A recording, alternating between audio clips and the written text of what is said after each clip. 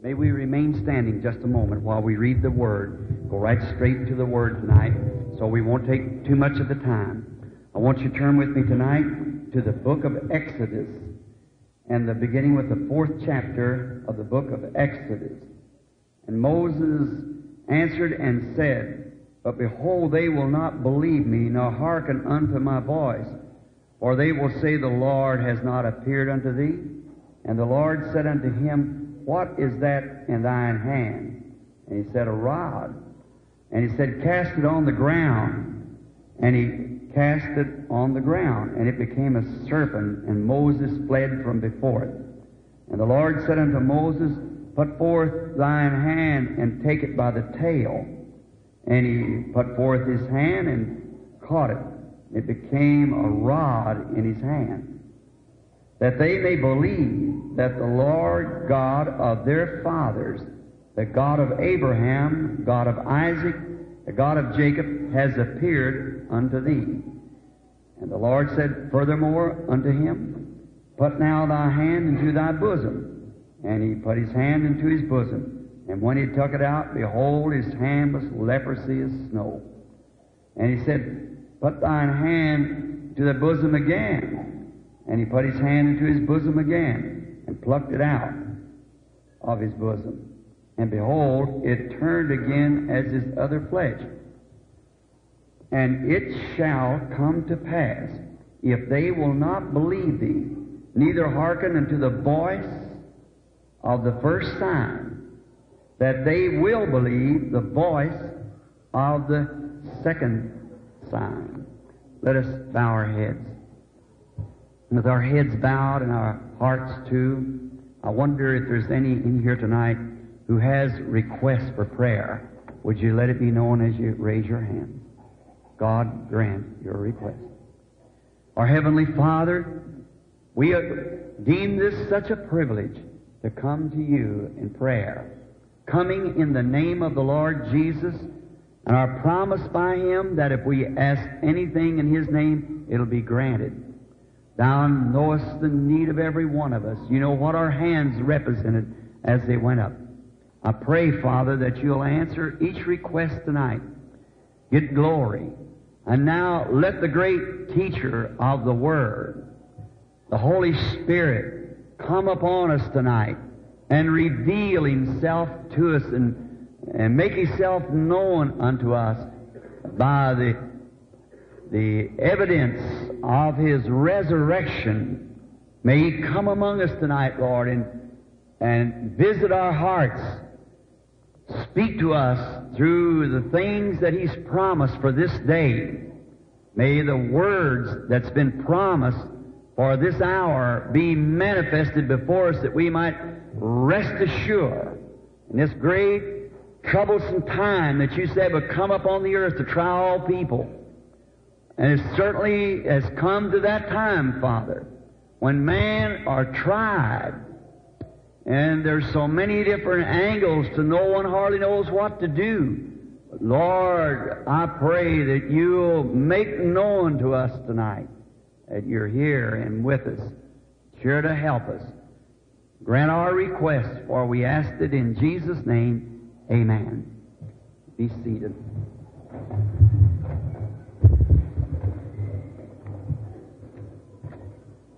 I've been just a teeny bit late each night, and I keep thinking of this microphone, but it's the one to the recorders.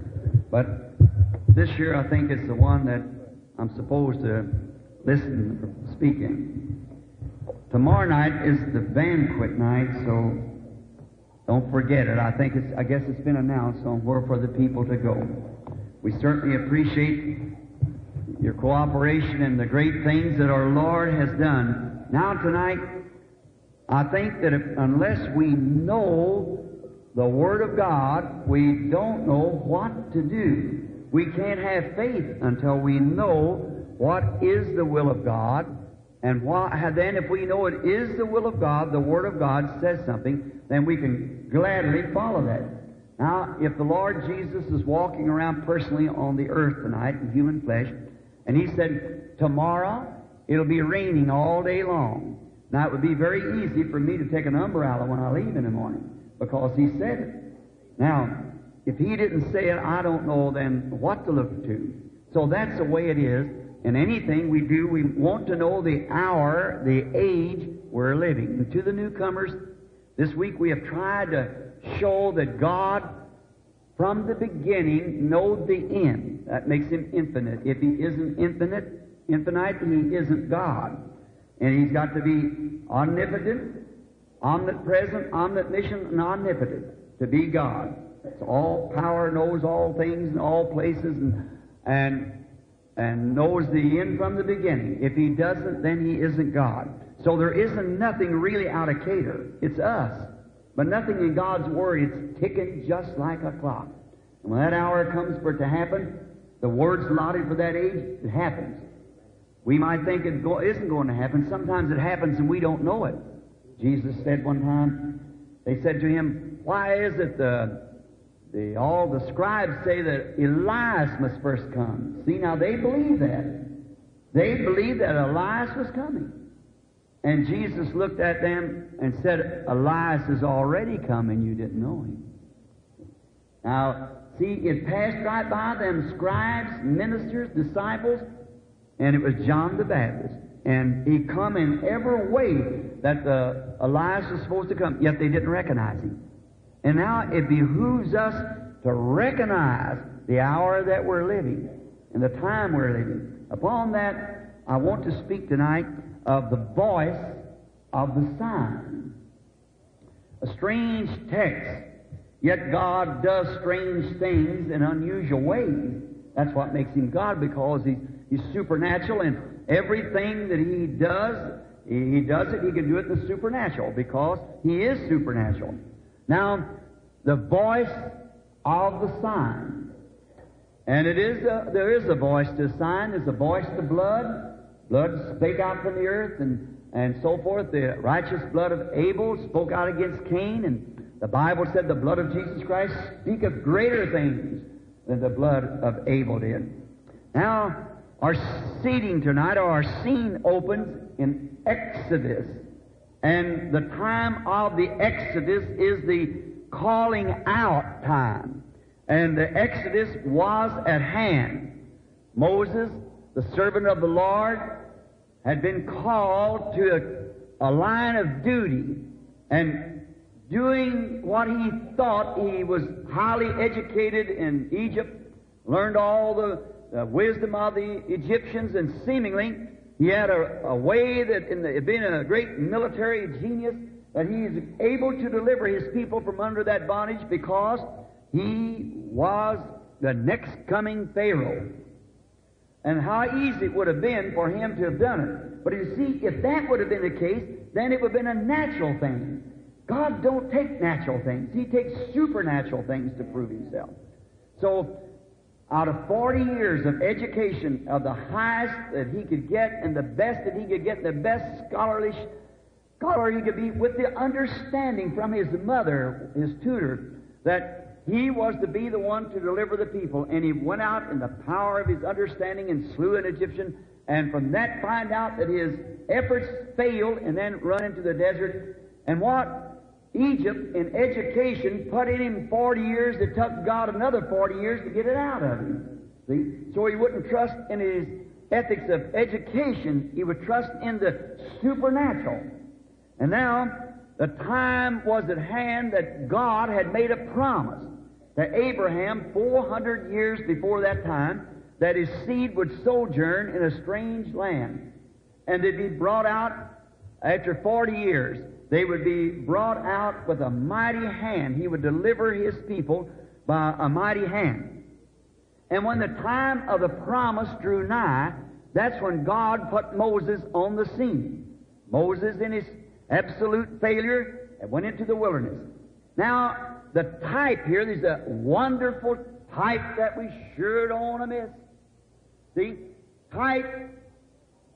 God was bringing Israel, His people, out a nation out of a nation. A nation out of a nation. A beautiful type of today, that God is calling His bride out of a church. Christian bride out of a Christian church.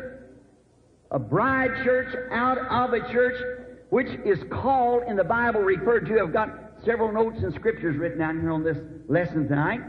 It's called sometimes the chosen, the elected, or the remnant of the woman's seed.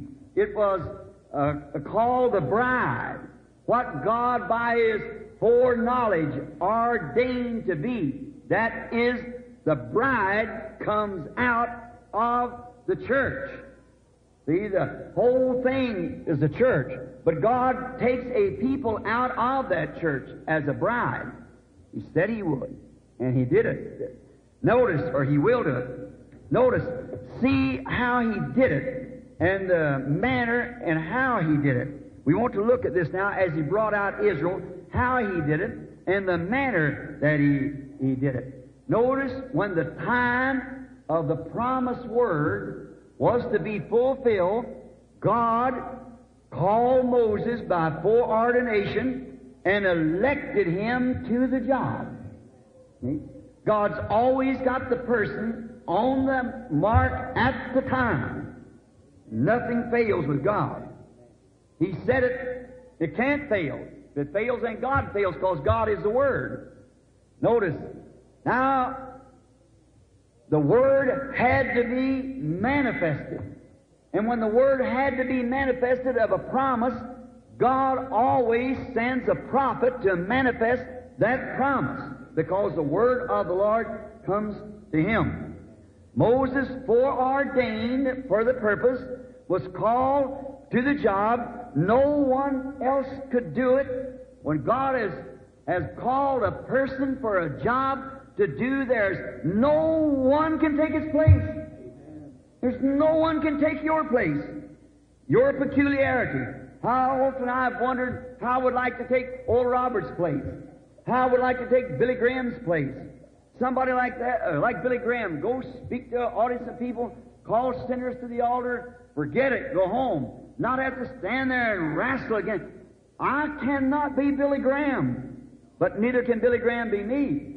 We are both. I cannot be Oral Roberts. Oral Roberts cannot be me.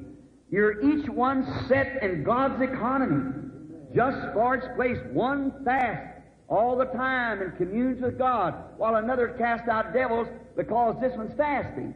But it's the whole body of Christ working together.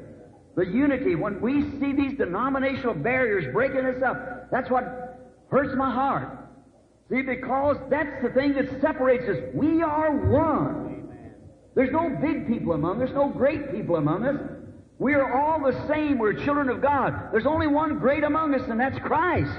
We must recognize Him, and if we seek honor one from another, we can't have faith, because we're having faith in one another. We got to have faith in Christ. He is the one among us that we must have faith in, and then faith in what He's doing and has give to us. Now, no one could take Moses' place, no matter how much you run and how much you try to get away from it, yet God knows what He's doing. He knows just what He had to take and make out of Moses. These things had to happen. Now watch.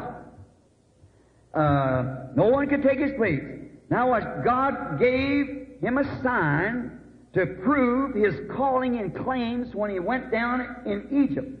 Now God always gives a messenger a sign and a voice of that sign. And that sign identifies the man. If it's written in the Scripture, like John said, I'm the voice of one crying in the wilderness. They said, are you the Messiah? He said, I am not the Messiah, but I am the voice of one crying in the wilderness, as the prophet Isaiah said. He could plainly identify himself. Now, then in that, we find that God always never changes His way of doing anything. He cannot change. God does everything exactly the same way when He sets His system together. As I said the other night, He made one decision. Man should be saved by the shed blood of an innocent one. We've tried everything else to get man saved. We tried to take him to a place to where we build a city. Nebuchadnezzar did. And they built a tower. Nimrod did. They had a law. And they've had temples, they've had churches, they've had organizations, they've had educational systems, denominational systems, trying to get man to God. It every bit failed, it always will fail. It comes right back to the shed blood. God's way of doing anything is spoke in His Word, and this Word is the entire revelation of Jesus Christ. Nothing to be added to it or taken away from it. Whosoever does it, the Bible said, his part will be taken out of the Lamb's Book of Life. If he does add anything or take anything from it, just take it the way it's written. The Bible doesn't need anybody to interpret it. God is His own interpreter. He interprets it by making what He says come to pass. That settles it. If God said it and He did it, that's all. There's no interpreter. The Bible said it's of no private interpretation. God's way of doing it.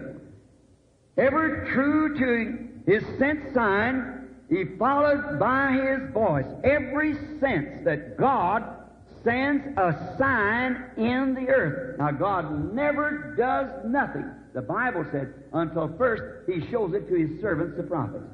Now, if that's wrong, then the rest of it's wrong. See? He never does anything until He shows it, and that seer, prophet, is to be identified that what he prophesies, we find out in Numbers 12:6, that what he says comes to pass. Then believe it. But if it doesn't come to pass, then don't believe it. And it must be for that no matter how much he says, and it comes to pass and whatever, if it isn't according to the Word, then it's still wrong. It must be with the Word. It must be set in order with the Word for the sign of that time, the time that they're living in. Now, this had been promised by God that He was going to deliver His people with a strong arm. Now, when this Word, He didn't call a priest, He didn't call a rabbi, He didn't call an executive, He called a shepherd out on the mountain, a runaway, born, foreordained prophet that didn't want his job. When you hear people desiring to be this, that, or the other, just watch. God never uses them. God had to hunt Moses down to get him. He had to hunt Paul down to get him. It's man that don't want to do it. They don't want things. Then God takes that man that he won't do it so He can show His glory by it. Now watch. Every true God-sent sign is followed by a voice. Now you just notice here the text is the sign and the voice. If they won't believe the voice of the first sign, then they'll believe the voice of the second sign. Now the sign has a voice. And now every true God-sent sign has a voice, and that voice must speak according to the Word that's given for that day. Just exactly. If the voice comes the same old voice of the same old, you see a sign, rather, and the sign that the man's doing is the same old school of thought, then you can say right then that didn't come from God. If it keeps identifying the same old school of thought, it never did, it never has, it would be against God's program. It's got to be something new. It's got to be something that the people don't understand. It's got to, or it wouldn't be sent. It don't need to be sent if it's the same old school of theology. It's got to be something different, yet it's got to be identified in the Word that it is for that day. See the positives of God's Word. It has to be that. There's no slip-ups to it. Got to be the truth. Got to be vindicated by God, the truth. And the man who speaks it has to be vindicated of God, to be a seer from God, or it's wrong. They don't even see it at all, don't even believe it. Signs are from God. The sign that follows, or the voice that follows the sign, must be the voice of God speaking from the Word for that age. Do you understand it? God gives signs. What does He do it for? Always gives signs. He told them that's what they'd look for Him in the signs. God gives signs to attract the attention of His people. Now, let's study this thoroughly. See, signs are given to attract the attention of the people. Because when a God-sent sign is given, God is ready to speak. God is ready to speak when the sign is given. If it comes from heaven, it's from God, and God is ready to speak, and He's trying to attract the people's attention. And the Word comes to His prophet. And the prophet is identified by the sign that he shows. And then he comes to the Word, and the Word's made manifest. That settles it. You don't need any interpretation. God's already interpreted it. Just as perfect as it can be. Now notice, God gives the signs to attract the attention of the people.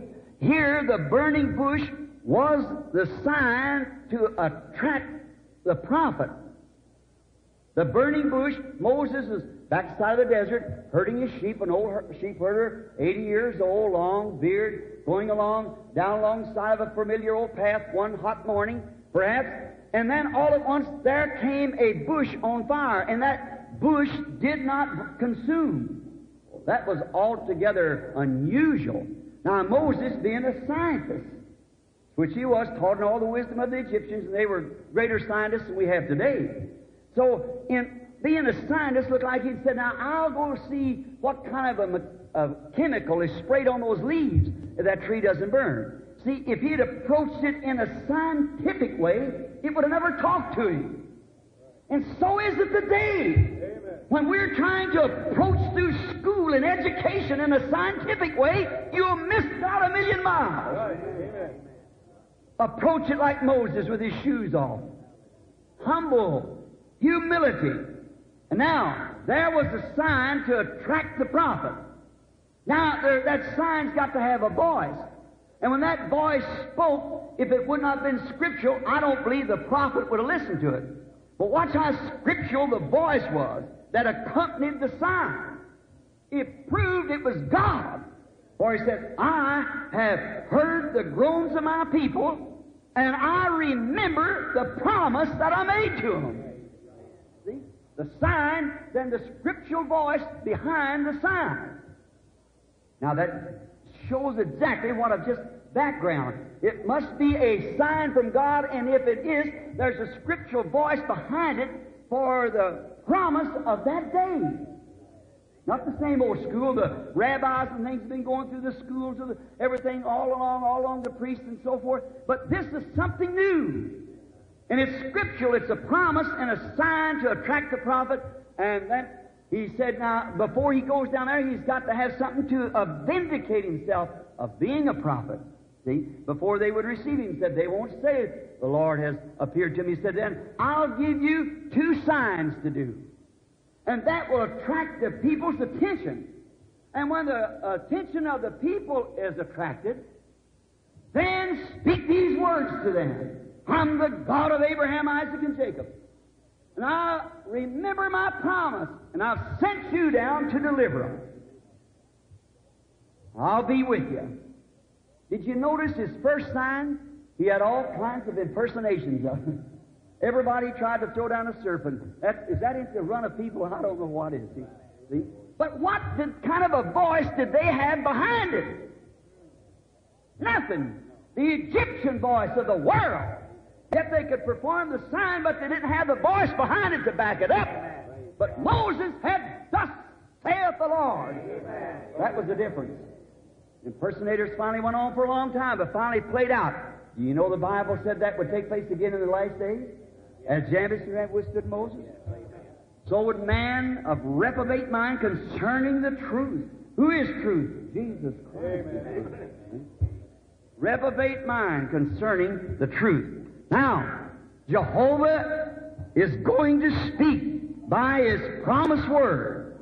He must then get this prophet ready to send down, because it's always in his line of thinking, his line of doing, every time, send his prophet with the word and to vindicate the prophet. Again, this is a promised sign. A prophet himself is a sign.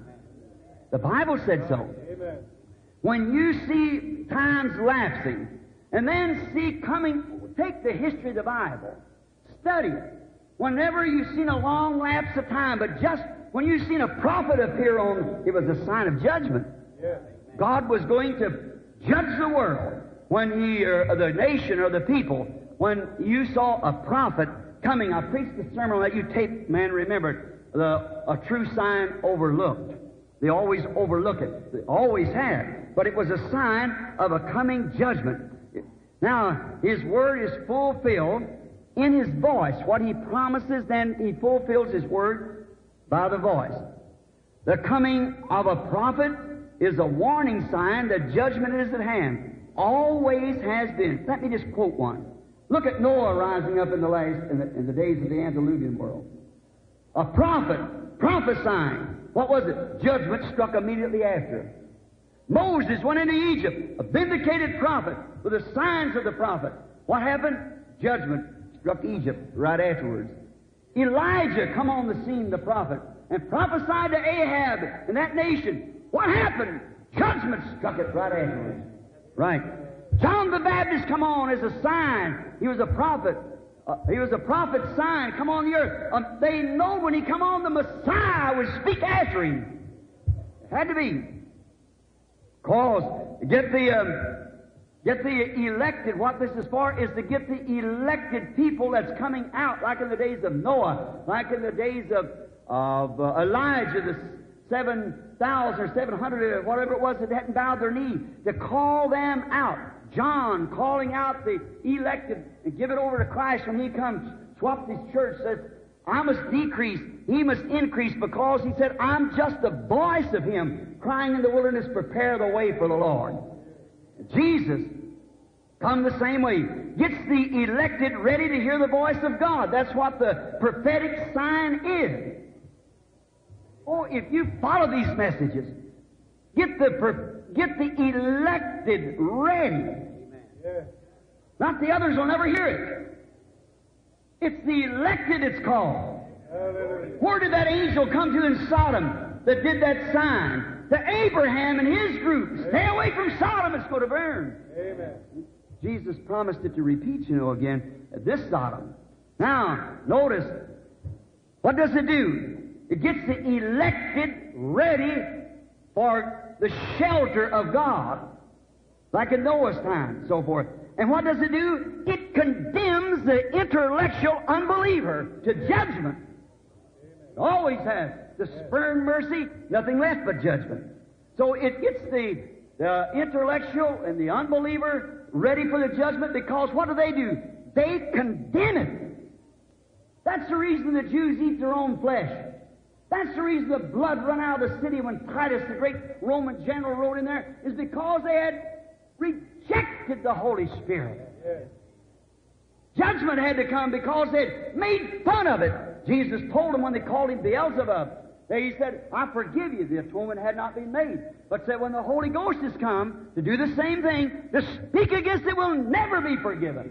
And that generation was never forgiven of it. Right. Judgment to the unbeliever. It's put out there for that purpose, to give light to the believer and darkness to the unbeliever. Just as the pillar of fire was, it made light to cross to the promised land and darkness to those who did not believe. God's signs always does that. Put out the eyes of the unbeliever and gives sight and light of walking to the believer. That's what it's sent for. If His prophecy is true, if the prophet's prophecy is true and comes to pass, then it is the warning of God. Now in Numbers 12:6 we find the same thing in the Scripture. The Bible was written by these men. Now, if we read in 2 Peter 1:21, it said, man of old, moved by the Holy Ghost, wrote the Bible. Also in Hebrews 1:1, where we spoke the other night, God in sundry times and divers manners spake to the fathers through the prophets. This last days through Jesus Christ, His Son. The pillar of fire, the sign, the voice, the voice was going to speak. The pillar of fire in the bush was a noted voice that God was fixing to speak. Notice, clearly now, don't miss this. When Miriam had laughed at her brother Moses, and she was a prophetess, when she laughed at him, And God came down in that pillar of fire. Moses knew that God was ready to speak. It was a sign. And the voice that followed it said, "Don't you fear God? Said, there's none in the land like my servant Moses." Done the same when they raised up and said, when Dathan raised up. And with Korah, the gainsaying of him, there's more holy man than you. You think you're the only one in the bunch. God had ordained Moses to that job. And when they want to get out of that bunch to go with him and make himself an organization, he said, "Separate yourself from them." I'll condemn him, I'll consume him, and he did. The world got him. Now we find that's always been God's way. The pillar of fire indicates the voice is fixing to speak. Oh, Texas! How blind can you get? You still remember Houston. Now there's the voice follows the sign. Moses, a prophet's sign to Israel, promised that the Word is ready to be vindicated. How perfect is God's Word in order each time? Just even like the Urim Thummim, as I spoke of the other night. The Urim Thummim was there, and unless that sign come on that Urim Thummim, the voice was not recognized. Right. Amen. There has to be a sign. The sign vindicates the voice, and the voice vindicates the sign that it comes from God. The voice of the sign is what speaks yes or no. If God refused it, then the voice speaks no. If the sign was there, God spoke yes. God's order never has changed. We can stay hours on that, but it never has changed. Look, Jonah, the prophet, look at that sign. He was on his road to Tarshish, started to go to Nineveh, and took a road to Tarshish. Many condemned Jonah. Jonah don't deserve to be condemned. He was a prophet. The footsteps of the righteous is ordered of the Lord. And he started on his road to Tarshish, and we try to condemn the man. But Jesus didn't. Notice, he said, as Jonah was in the belly of the whale 3 days and nights, it was to be a sign. So must the Son of Man be in the heart of the earth 3 days and nights. And a wicked and adulterous generation seeks after a sign, and there shall be no sign given them from God, remember, but the sign of Jonas.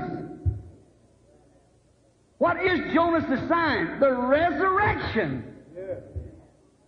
And this is that Sodom generation. Amen.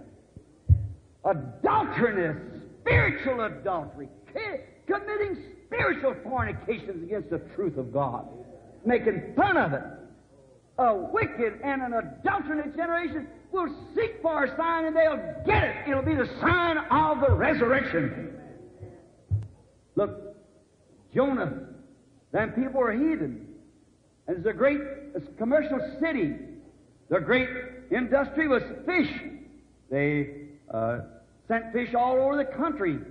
The men were fishermen. That was the occupation. And they've been heathens. They worship animals and idols and become very wicked, like this nation now, full of sex and Hollywood and all kinds of, even into the churches. And notice what takes place. Why, sometimes even sex appeal in the church is called modern. How can this nation stand under such a thing as that? Call yourselves Christians and act on such a thing. How can it stand? As my good friend Jack Moore said years ago, if God lets this nation get by with this, He'll be obligated as a just God to raise up Sodom and Gomorrah and apologize to them for burning them up. You're bound for judgment. There's no other way to accept it. Write it down in your Bibles. I'm getting to be an old man. You see if it doesn't go to judgment. Amen. If I live a normal life, I'll see it. Normal time. Another few years will turn it. Jonah, there's all out fishing about noontime. And here come the God of the sea up, the whale, run up to the bank and spit the prophet out on the bank. What a sign! God delivered His prophet with a message. Now they've seen the sign, they believe the sign. Now what's the message? Repent! That's the voice of the sign. The voice of the sign is repent, or within 40 days you'll be consumed. They knew enough to repent. Jesus said they'll condemn this generation because they repented at the preaching of Jonas, a greater than Jonas this year. The voice was repent, or in 40 days you'll be consumed. John the prophet appearing, a prophet appearing sign after 400 years with no prophet that had all the intellectuals. I just imagine what a mess they had. 400 years, no prophet. But the time drew nigh that the Messiah was to come. Now, John was the sign, being a prophet, that the Messiah was ready to speak. The voice of the sign, because in Malachi 3 we find out, I'll send my messenger before my face. Elias was to come before his face, and Elias come.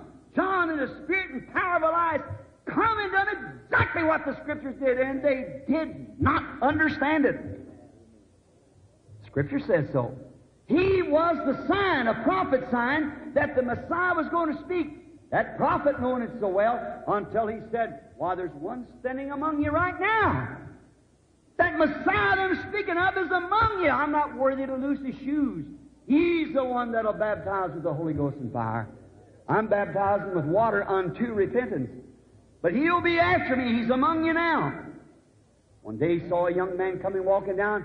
He saw that pillar of fire in the form of a dove coming down from heaven. A voice saying, this is my beloved Son, in whom I'm pleased to dwell in.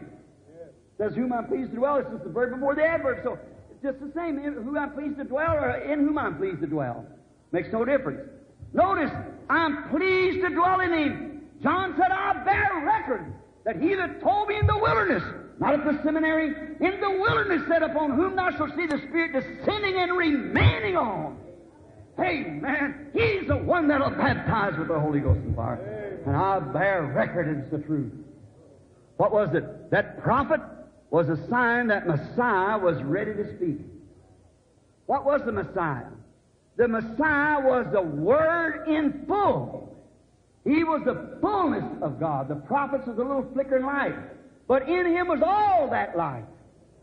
Was in this Messiah. For he was the manifested God made Emmanuel. God among us in human flesh. Messiah was ready to speak. And notice, the Bible says that the Word of the Lord comes to the prophet. Now here stood John that Jesus said was the greatest prophet ever lived. Jesus said so, Matthew the 11th chapter. What went ye out to see? A man shaken by every wind? This denomination, I'll give you more, you do this? Not John. No. A man that can be shoved over, bluffed out? No, he was a raw, rugged prophet. But if you go to see a man that's all dressed up with a priesthood garment on, and he said, no, they stay in king's palaces. They marry the young, kiss the babies, and bury the old. That's kind. They don't know anything about a two-handed sword. So what did you go out to see? A prophet? He said, more than a prophet. Of course, he was the messenger of the covenant. It was promised by God to send him. And notice, here's John standing in the water baptizing, saying he's coming. And here is the Word, not no over heaven, but made flesh. Yeah. The Word is flesh. What does happen then? What's the order of God's Scripture? The Word came to the prophet right in the wilderness, right in the field. The Word came to the prophet. John looked up and said, I have need to be baptized of thee. My dear old brother, Dr. Davis, the Missionary Baptist Church, baptized me in Christian faith. If he's here tonight, I don't mean to hurt his feelings, because he lives here in Texas. He's out here in Davis Mountain. Well, I remember us arguing on that one day. I just a boy. And I said, it don't sound right, Dr. Davis. He said, what happened? Then Jesus baptized John. And then John baptized Jesus because John hadn't been baptized. It didn't seem right to me. I kept on waiting, watching, wondering. I wouldn't say nothing about it. But one day, when the Lord revealed it. Now watch what Jesus said. John said, I have need to be baptized of thee, and why are you coming to me? Jesus said, suffer it to be so. For thus it is becoming to us to fulfill all righteousness. John knew who he was. There's the two leaders of the world, two leaders of the church, God and His prophet, standing together. Now what they ought to know, Jesus said, suffer that to be so. That is right. But thus it's becoming to us that we fulfill all righteousness, the promised word. The sacrifice had to be washed before it was presented. John baptized Jesus because He was the sacrifice. See? The sacrifice had to be washed before presented. Walked right out there, and the sacrifice was washed, and He's presented right, and He said, that's the Lamb of God. He went right up on the bank, and here comes the Spirit of God coming down upon Him. Said, this is my beloved Son. See, He was presented then to the public. But before the sacrifice could be presented, it had to be washed first. That's the law of the Old Testament. All right. Messiah was fixing to speak because here was a sign of the prophet. And when they seen that prophet come on the scene after all those 400 years without one, they knew next voice was Messiah. Now, you Bible readers, think right hard for a few minutes. Watching His nature, how did they miss Him? How did they miss knowing that was Him? John. His nature was identified, His spirit in nature was identified to be Elijah. Now notice what spirit, now he was John the Baptist, but the spirit of Elijah was upon him. Notice, first, Elijah was a man who loved the wilderness. See? And John was a man in the wilderness. And Elijah was a man that condemned that organizational system in that day with all he had. So did John. You generation of snakes, who's warned you to flee from the wrath? Don't you begin to say, I have this, that, or the other. God's able these stones to rise children of Abraham. See the two natures? And look at Elijah. He condemned all them painted-faced Jezebels of his day, them immoral women. What did John do? The same thing to Herodias. Both of them was a cause of their death. Look at Elijah. After he'd done that great work, he'd get moody, laid out there and prayed for God to take him. John did the same. Even laid there and sent his disciples over and said, go ask him, is he the one or do we look for another? Jesus knew that, and he was Elijah. That had to be his nature. He was identified exactly as Elijah was. He was in the spirit of Elijah. It's to come 5 times, that spirit is. They use Elijah, Elisha, John, Malachi 4, and then to the Jews in the last days, the reincarnate. The spirit of Elijah. Notice, now, today, I want you to look at our modern Ahab prophets today, letting their Jezebels cut their hair, paint their face, wear shorts, smoke cigarettes, anything. It's okay. Our Ahab prophets of today, going with their schools, sure, leading them around by man-made creeds and denominations. What is it? Ahab prophets. We need another Micah to rise on the scene. Or in time of Ahab, Elijah come on the scene. That's who promised. Leading them around any way they want to go. If they don't mistreat them here somewhere, they go over and join this and still maintain their Christian profession. Well, they never was saved at the beginning. Their very nature proves it. Can you get grapes off of a thorn tree? Can you get watermelons from a pumpkin vine? The very nature shows they want nothing to do with the Word. They make fun of it and blaspheme it when it's written, thus saith the Lord. These things are to happen.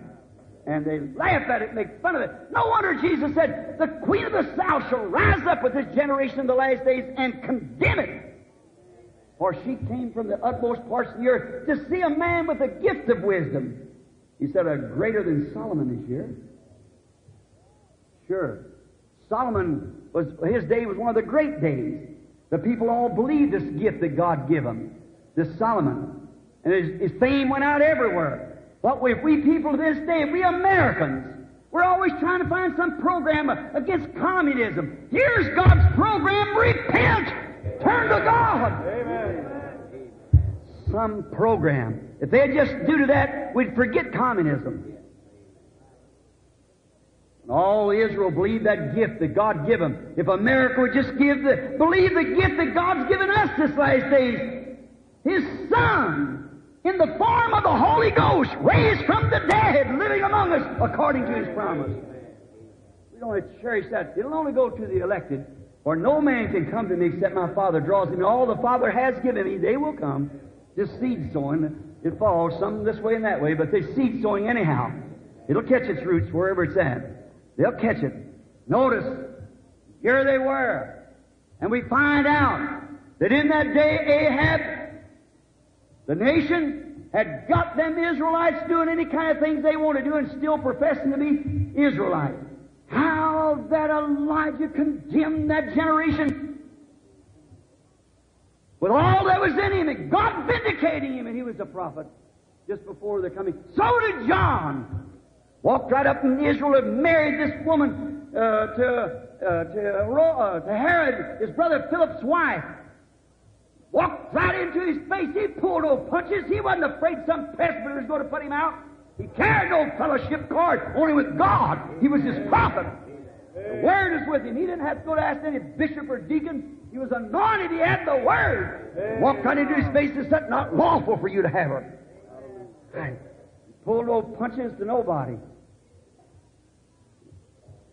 Them wicked women committing adultery, carrying on like Amos when he come on the scene. Looked over there, we don't know even where he come from. My, how he must have looked up on that city of Samaria, like the tourists did, all beautiful, and the preachers all in harmony with the nations and the league with the nations and everybody, and still living in sin.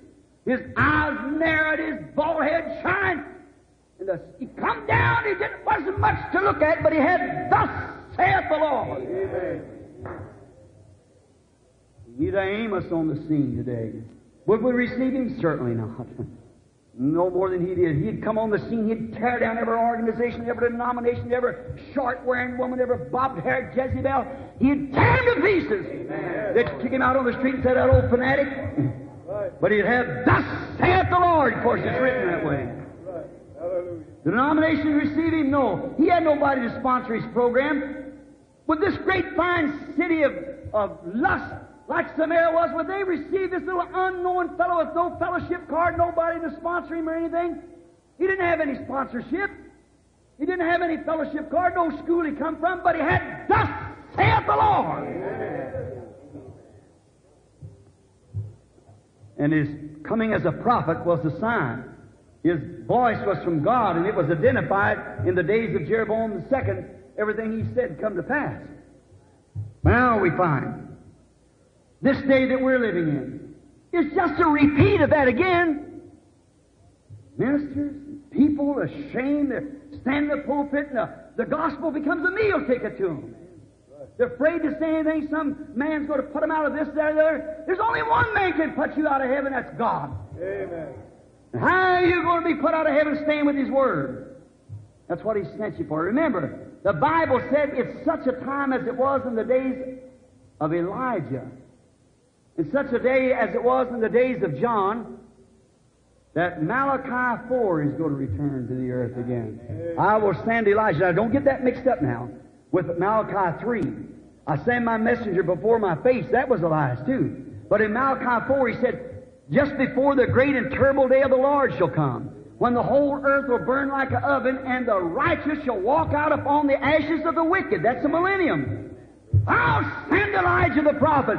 And what will he do? He will restore the faith of the children back to the apostolic fathers, back to the Word. He'll have to be a prophet. I'll send him. He'll be thoroughly identified. His nature will be the same as Elijah's was. Exactly. His message will be right on that line. He'll condemn, tear down, no fellowship, no cooperation, no nothing. But he'll have, "Thus saith the Lord." Now remember, there's been all kinds of groups stand up and say, "This is the Elijah's robe, and this is the Elijah's doctrine." A whole group, an organization, turn into Elijah's group or Elijah's robe. That's not Scripture. God never did deal with a group like that. When Elijah come on the scene and John the Baptist, both of them condemned the groups and the organization. He never did. He condemns them the way they did. Elijah and John both. Not a group or denomination, but both in both of their times condemned the groups and the organizations. What then? The end-time sign will certainly accompany the end-time voice. Yes. Elijah's supposed to come on the scene, a man anointed with that spirit, a woodsman, so forth, and lover of that, and come on the scene to vindicate. Now watch what the Scripture says now, and then you won't be deceived. See? The end-time sign and the end-time voice, God never did deal with a group nowhere in the Scripture. He deals with one individual because every man is different from the other. Every man, our thumbs are different, our noses are different, our actions are different. He gets one man, he can get him perfectly in harmony so he can become that Word. That's the reason Paul, he said, except I get exalted above the abundance of the revelation, there was given to me a messenger of Satan. See, Matthew wrote, Luke wrote, Mark wrote, all them, but they just followed Jesus and wrote what he said. But Paul had the revelation of who he was. See? That's the thing. You see, his revelation was so great, he let him write the Bible, like Moses of the Old Testament. Yeah. That great man, Paul, that revelation he had. He knew that Jesus of the New Testament was Jehovah of the Old.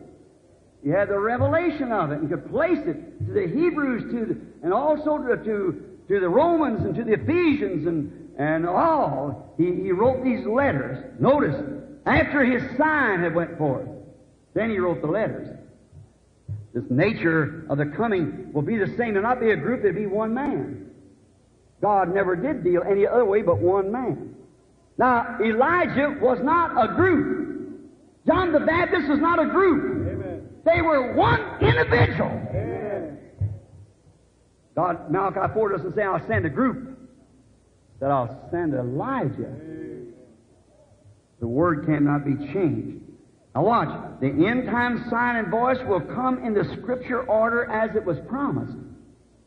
We want to know what will be the sign of the end. Jesus told us in Matthew 24 and 25, told us also in Revelations, all the way from the 6th or the first come over to the 10th chapter.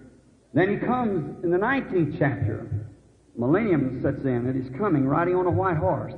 It'll come, the end-time sign, now listen in closing, it'll come just exactly the way the Scripture says. Now notice, the voice of the sign.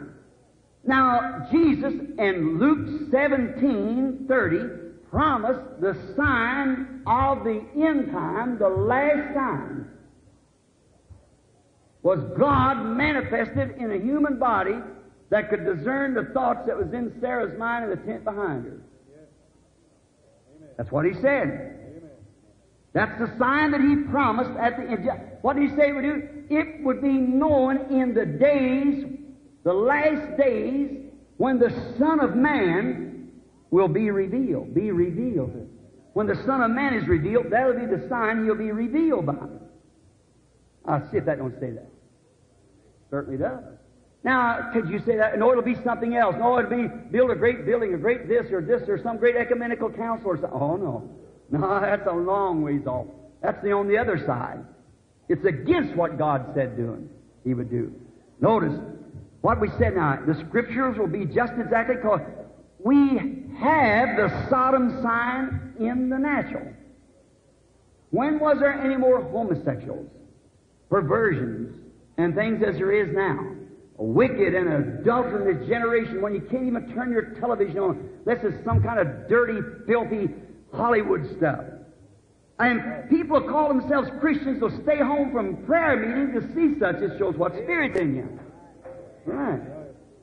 And the women will dress just like those. And a man will let them lead them around like they do there. Are we going to make Hollywood our example, or are we going to believe God's Word about it? Amen. That same group can see the Word of God vindicated, and what they do, laugh at it. Because they are dead. Eternally dead. They never was alive. Is ever alive? They'll always be alive. Eternal. But they never was alive. There's always dead. Oh, they might be polished up and believe this, that, or the other. Jesus said, you hypocrites to them priests in that day. How can you say good things? For out of the abundance of the heart speak to them. How? Calling me good rabbi. good master. He knew what was in their heart. He could perceive what was in their heart. He was the Word. The Bible said the Word of God is sharper than a two-edged sword and discerns the thoughts that's in the heart. Now that sign of Sodom has returned in the natural. And if everything is setting just exactly positionally the way it's supposed to be, in the natural, then how can you dismiss it from your mind that the spiritual isn't here at the same time? Both settings is on the scene. Yeah, everybody agrees the natural is right. Or, the spiritual, they don't want to believe it because it interferes with their doctrine. Luke 17 is the sign. Luke 17 is the sign that Jesus said that in the last days, the nations and the churches and peoples would be just like it was in Sodom, the Gentile world, just before the burning up of Sodom. And there would be a group looking like Abraham, go back. When Jesus said, as it was in the days of Sodom, go back and see what it was in Sodom. He read the same Bible we read. Same Bible. Now go back and look what it was. Here was an elected group called out, Abraham's group. They were looking for a promised son. The Sodomites believed nothing about it. And there was the lukewarm, the church member, down in Sodom. Look at those three angels coming to each one of them. Watch what signs they showed, then you'll see what signs we're living in. Now that will be the sign. And the voice of the sign will be Malachi 4 to restore the people back to the apostolic faith of the fathers. There is the sign, there is the voice. Exactly according to the Scripture. See, the sign is the sign that it was in Sodom. God manifested in human beings. And he said, where's your wife Sarah? I said, she's in a tent behind you. He said, I'm going to visit you according to the time that I promised you. And he said, and Sarah back behind said, how could that be? Me, an old woman, him, an old man, my husband out there. An old man said, we was nothing like that with us. Said, it just can't be. And he said, why is Sarah down there? Saying in her heart, how can these things be? And Jesus said that would return again. Now remember, Abraham called that man Elohim. God. God, it had to be. Why? He could discern the thoughts. And he was exactly on time. And Elohim, the Holy Ghost. Not another person, the same person. Yes. Returning into the church and would do the same thing. Yes. That would be the sign. And the voice would be, call them back to the Word. Restore the faith of the children to the fathers. There's a sign and the voice. Signs are usually accepted, but the voice is not. They don't like the voice, but they'll take the sign. Usually they'll take it. They like the sign because they like to look at it. It entertains them. But the voice, they don't want to do it. Remember, now the voice turned back to the Word again. Jesus' sign of Messiah, according to Isaiah 35, the lame shall leap like a hart and all this, that was wonderful. Oh, they accepted that. That was good. They believed that. They believed the sign. Come on, Rabbi, to my church. We'll give you full cooperation. Sure, we believe you. You're the wonderful. You're the rabbi. You're the young prophet. Come in, all kinds of cooperation. The sign's wonderful. But when the voice spoke and said, I and the Father are one, oh my, they couldn't believe that. You make yourself go. They didn't want the voice. They liked the sign. They know that they admitted it was the sign of the Messiah, but the voice, they didn't like that. The works that I do shall you do also. And they said, he's Beelzebub. He said, you generation of snakes. Oh, they hated that voice. What did they do? They put that voice out from among them. They put him out. Jesus said if they called the master of the house Beelzebub, how much more will they call his disciples? Remember, in Revelation 3, at the Laodicean age, this is the Laodicea. The sign of Sodom is to come. The voice returned back to the Word, away from these creeds and denominations, and turned back to the Word. When it come, according to Revelation 3, he was put out of the church. Just like it was then. The sign's all right, but not the voice. They don't want them to do with the voice. No. The voice, but Moses said, if they won't, or God said to Moses, they won't believe that first voice of the first sign, try them on the second voice. And if they won't do that, they go get some water and pour it up on the ground. That settles it. That's all. Wash dust dust from your feet, in other words, as Jesus said. So get some water out of the river, pour it up on the ground, become blood, and show that that's what she's going to be drenched in, blood. So that's just exactly what it was. They didn't believe the sign. Then the third sign really got it. All ministries has 3 signs if it's sent from God. Jesus had 3 signs. Moses had 3 signs. Noah had 3 signs. Elijah had 3 signs. Everything comes in 3 signs. Notice. Listen, friends. It's getting a little bit late. Oh my, I didn't know it was that late. Quarter after.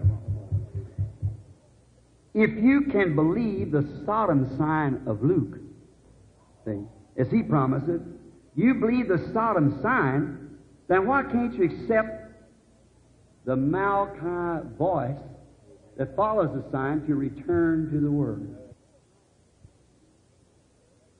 Right. The Bible says so, and you see it. Then listen to the voice of the sign. Flee the wrath to come. Don't think because I belong to the UPC, Assemblies of God, Methodist, Baptist, Presbyterian, I have right to go in. God's able of these stones to rise children of Abraham. Amen. Turn to the Word. Back away from your worldlyism and your organizational systems and things. God will destroy them from the face of the earth. Amen. He'll sink them into the depths of the sea of forgetfulness, just like He did Egypt when He called Israel, nation out of a nation. When He calls a bride out of the church, He'll go through the tribulation and stretch her blood upon the earth. Flee the wrath that is to come. Or it's at hand. You can't see these things without, I don't know what you think about them. I'm only responsible for reading them and talking about it. Up to you. You can believe the sign, then believe the voice that follows the sign. Oh my. Look, Moses, the type of going out now. He was to tell those people about a promise that had been given to the fathers. I remember my promise to their fathers. And what's Moses to do? To turn the hearts of the people back to what the fathers had said. Yeah. And as Moses was then, so is Malachi 4 to turn the people back to the faith of the fathers. Amen. All these scruples of denominations and so forth. Get back to the Word. I know lots of people like to do that. I'm not just scolding you here. These tapes go around the world. See? Everywhere. I'm not scolding to you, but I'm scolding to whoever it is, where it belongs. I'm a seed sower. That's all I know to do. It's up to you to make the decision. Flee the wrath that is to come, people. Don't think because you're Pentecost. Don't think because your mother was a fine, sanctified Methodist, or your daddy a good shouting Baptist. Don't think that that's going to have anything to do with you. Don't think because you belong to the church that they built, or the church that you're building now. Don't think because you Pentecostals spoke in tongues and danced in the Spirit and run up and down the floors 40 years ago. Don't think because you've had healing meetings and so forth. Don't fail to see that sign of a pillar of fire that God has vindicated and the voice behind it to turn to the back to God. Don't let it pass you. There's a sign and a voice. And a man raises up with a sign, the same old school of thought, there's something wrong. It isn't coming from God. Oh my. Make His path straight now. And you believe it? Then return, O blind, and disperse to your own. The Bible, the songwriter said, nations are breaking. Israel's awakening. The signs that the Bible foretold. The Gentile days are numbered with horrors encumbered. Return, O disperse to your own. Come back. Return back. The prophet said, it'll be light in the evening time. Just before the sun completely blacks out, it'll be light. Walk in the light while there is light. After a while, the ecumenical council will have you, and there's no way for light then. Let us bow our heads. Heavenly Father, it's in your hands now. I sowed seed. I don't know where they fell. I pray that you'll bless them wherever they are. May they find their place way down and root out all the stony places and all the greenbrier roots as it was, and get all the unbelief out of the way. Grant it, Father. We now commit this to you in Jesus Christ's name. Amen. With your heads bowed, your eyes closed. Tomorrow night is a banquet. Sinners of the city, the Lord willing, I'll have to speak to them. I'm speaking to a mixed congregation now. I would be daresome to preach this. It'd just make them blinder than ever on a meeting like that. But you tonight, do you believe that you've seen the sign? And can you hear the voice? If you have and you believe, and you haven't, you believe, but you haven't accepted it yet, Christ in His fullness, would you raise up your hand and let every head be bowed now and every eye closed? Raise up your hand and say, remember me, Brother Branham, as you pray. I'll be glad to do it. God bless you. Our Heavenly Father, the Bible said, as many as believe was baptized. I pray, Lord, if these people that's raised their hands, that they believe, and if they have been baptized in Christian baptism, may they find the church that does it and be baptized. Grant it, Lord. May they not only be baptized with water, which is only an outward sign that something inside has happened. The Bible said there's one faith, one Lord, one baptism.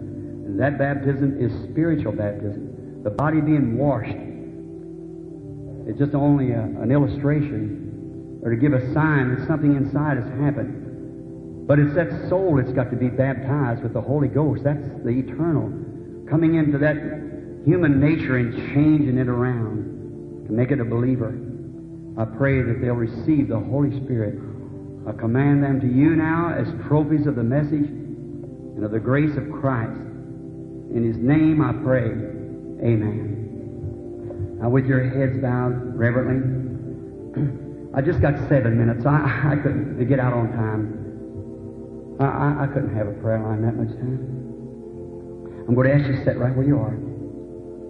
I'm sorry to keep you late. We'll pray for everyone. You people, some of you out there's got prayer cards. Don't worry, we'll get you. But we are going to just see if the Holy Spirit will reveal to us now. If you believe in Him and you believe that this is a sign, remember the angel, he was a man. He drank before Abraham, and yet he could, and Sarah in the tent, he could discern the thoughts that was in her heart. That was a sign.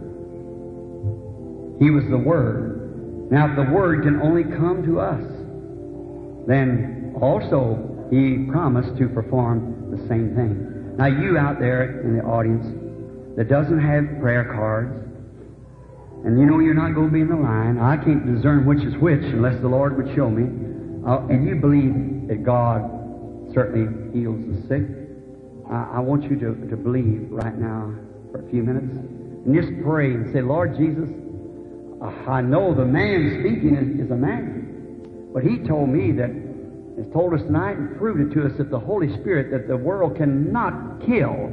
They could kill Jesus. When He was in flesh, they put Him to death, but now He's raised in a glorified condition. He can never be killed no more. And He said, a little while, and the world won't see me no more. Yet ye, the predestinated, the ones that's ordained to eternal life, the church, the bride, ye shall see me, for I'll be with you, even in you, to the consummation. The things that I do shall you do also. All these promises He made. Now, I know when He was here on earth, God was in Him. He was God. He was the fullness of God. He was all the Word of God made manifest. And the Bible is still God, the Word, and there's some of the revelation yet to be revealed. And He said in the last days, when the world become like Sodom again, the Son of Man would be revealed, and the sign of Sodom would return. Then the voice would call back the people, those who are ordained to life. We know when He was here, There were millions of people on the earth that never knowed He was here. No reason to know. He come to those who were predestinated to see it. Now you pray. Now be real quiet. Don't move. Wherever you are, balconies, on the lower floors, wherever you are, don't move. You sit real still and pray. Say, Lord Jesus, the Bible said in Hebrews 4 that you are right now a high priest that can be touched by the feeling of our infirmities.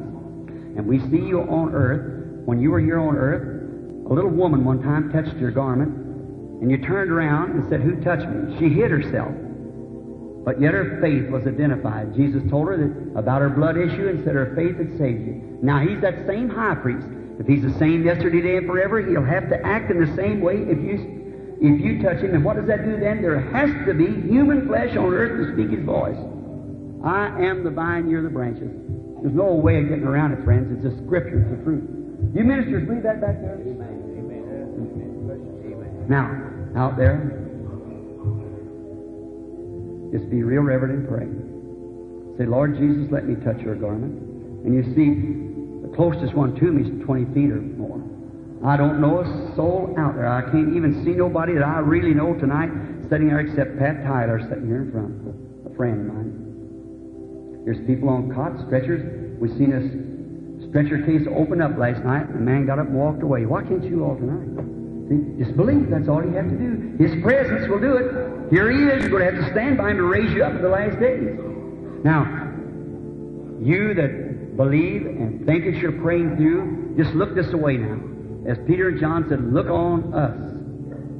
And they looked earnestly. The man did, expecting to see something. He said, silver and gold have I none, but such as I have. Now, healing have I none, but such as I have, a gift from God, give I you. If you'll just believe it, God will work it. I'm only asking you to believe it. Such as I have, I'll give to you. If you believe it, God will work it. Just try it. Here it is right now. Amen. Like that. There's a lady sitting right here. She's kind of heavy set, sitting right here on the end. You have a prayer card, lady, kind of a heavy set. You don't have a, right here. You don't have a prayer card? Yes. You don't have a prayer card? You believe anyhow? You don't need a prayer card if you believe. There's a rebound in the voice. That's the reason it's hard to call people like this. But try to listen to me as close as you can now. I don't know you. You have no prayer card. Therefore, you'll not be on the platform. If God will reveal to me what your trouble is, will you believe that it'll be the same thing just like He revealed to the woman what her trouble was, the woman at the well, Sarah what she'd said and so forth? You believe that? You believe it would be all right? You're suffering with a blood condition. Something wrong with your blood. If that's right, raise up your hand. Like, all right? You don't have it now. It turns right over you. Jesus Christ has honored you. Now, I've never seen the woman in my life. Now, what is that? It's got to be spirit. Now, you can say like the Pharisees, that's the devil. Well, you get their reward. You say it's Christ, you get the reward of Christ. I believe that it's a word being identified in these last days. Not me. Here's another little lady sitting right down here. She's suffering with varicose veins in her legs. She has complications. She has heart trouble. She's praying for a loved one. That's a brother. She's weeping now. She's in contact. That brother is very seriously. It's a diabetic case. And also he has another shadow. He's a sinner. And you're praying for him. That's right.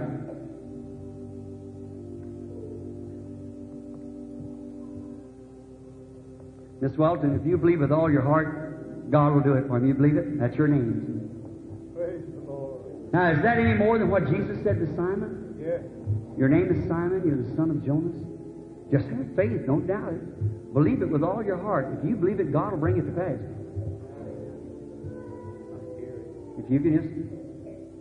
Here's a little lady sitting right over here, looking right at me here.